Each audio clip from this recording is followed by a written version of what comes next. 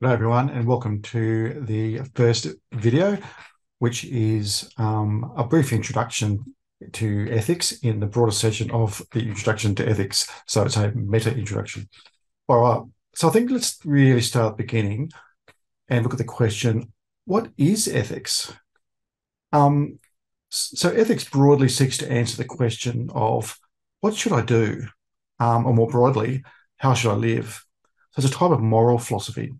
And so it's a branch of philosophy. And there's several types of ethics within the domains of moral philosophy. But firstly, let's have a look at what the purpose of ethics is.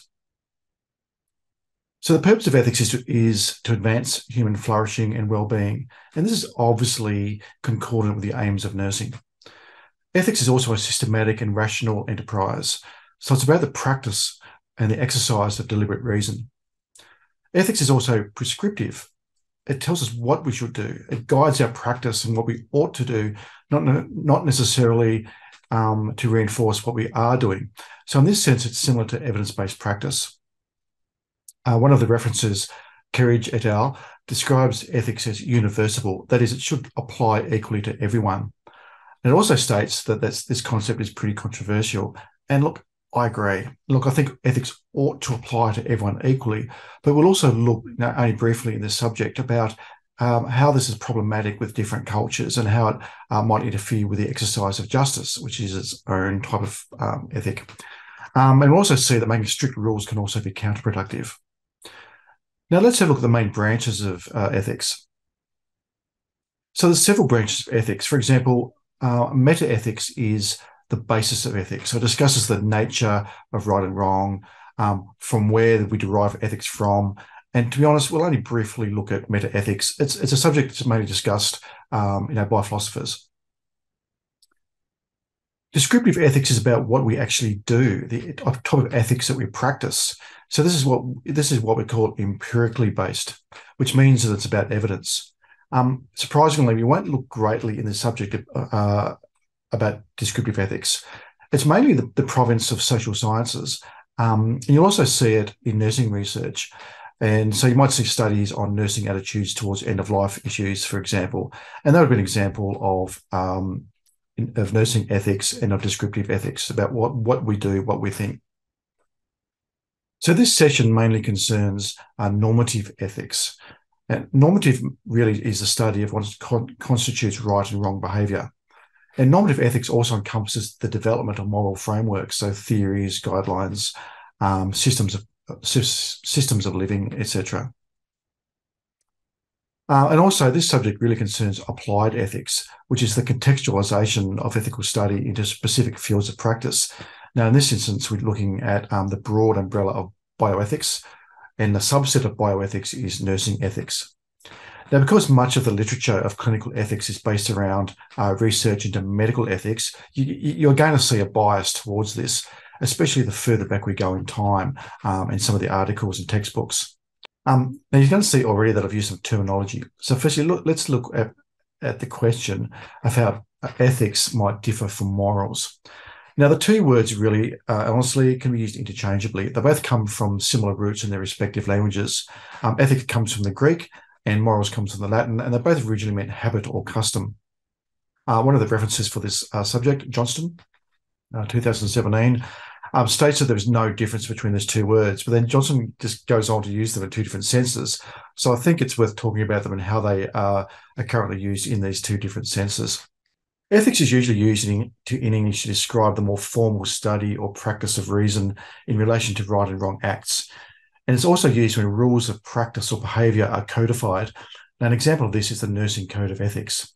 And I've used ethics already in this sense at the beginning of this discussion.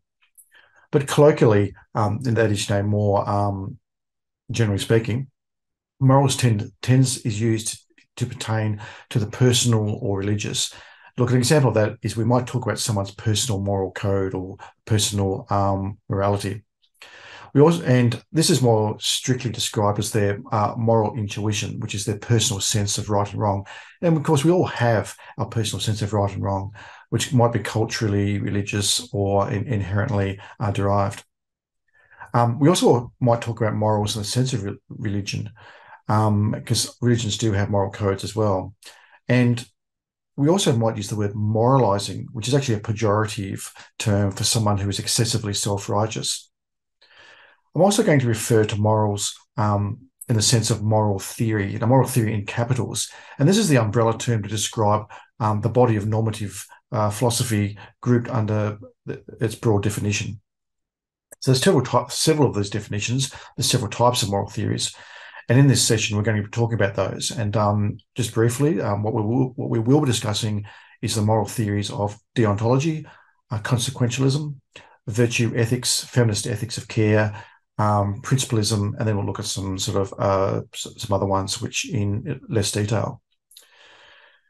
Now, that's a broad overview of what ethics is, but I think it's also really important to look at what ethics isn't. So ethics isn't the law. Now, the two are obviously related and they certainly influence each other, but something may be lawful, but also wrong when examined ethically. An example of that might be the laws against homosexuality that were in Australia in the 1970s. Something might also be illegal, but ethically sound. For example, the possession and use of marijuana is illegal in all states of Australia, but there's nothing particularly unethical about the personal use of this substance, particularly when other substances such as caffeine, alcohol, and nicotine are freely available. Ethics also aren't a professional code of ethics. And I've written in my notes, sharp intake of breath, but it's right. The International Code of Nursing Ethics is not the same as ethical practice. We'll look at this in a bit more detail later on, but codes of practice are really professional statements of acceptable conduct, and they might derive from sound ethical precepts, but they're not the same thing at all as ethical practice. And so we'll look at this confusing concept a little bit later on. Ethics is also not professional etiquette. Professional etiquette doesn't guide how we should behave to patients or fellow clinicians. It's just accepted rules of behaviour and can even be differential. Importantly, etiquette isn't a defence against behaving unethically either.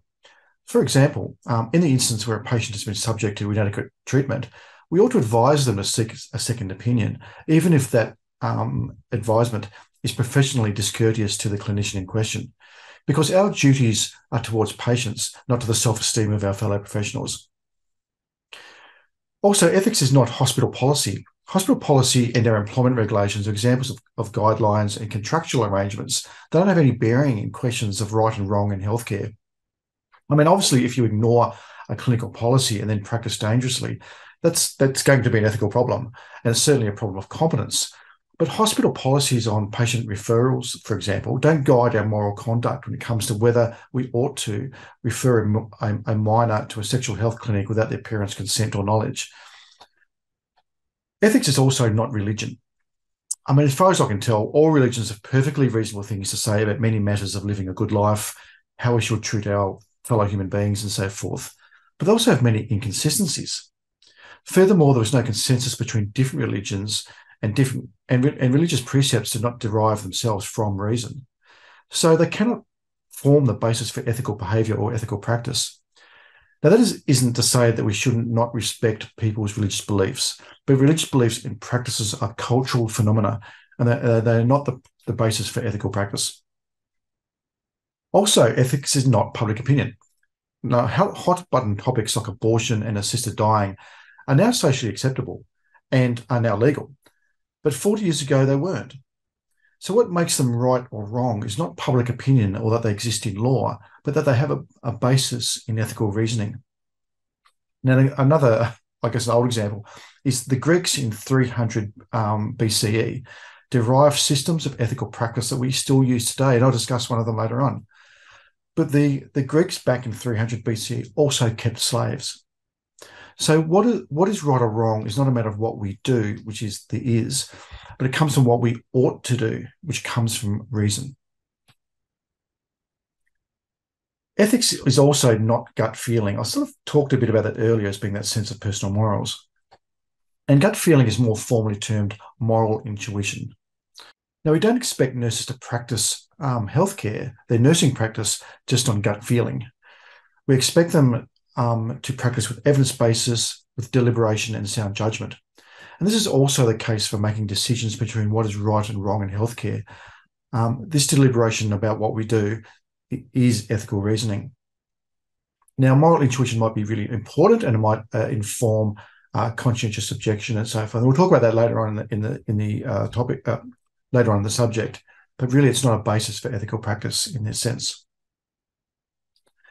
So what we're going to cover next are the main moral theories, which you may use for your own ethical reasoning to make your own ethical decision-making yourself and as part of the clinical team.